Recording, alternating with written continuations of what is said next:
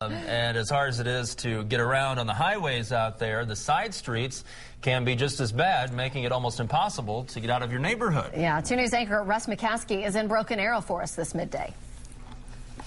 Like a lot of places in Green Country this morning, the conditions in Broken Arrow are brutal. The wind is still just howling. You can see that the snow is almost blowing horizontal, and that makes it really, really cold when it hits your skin. The kids are going to want to get out and play in this, but really bundle them up because you feel it immediately. It is very, very cold out here. Now, I put a yardstick in the yard. Right now, it's measuring about 8.5 inches of snow. Certainly, it's going to get a lot worse before it gets better. I can tell you at my house, it seemed like until about 3 a.m., there was heavy sleet that was falling before it made that transition to snow, which means underneath all this snow is going to be sleet. That's going to make driving very, very difficult. This is certainly one of those days where you're going to want to just stay inside, hunker down, and wait it out. It will eventually get better. In Broken Arrow, Russ McCaskey, 2 News works for you.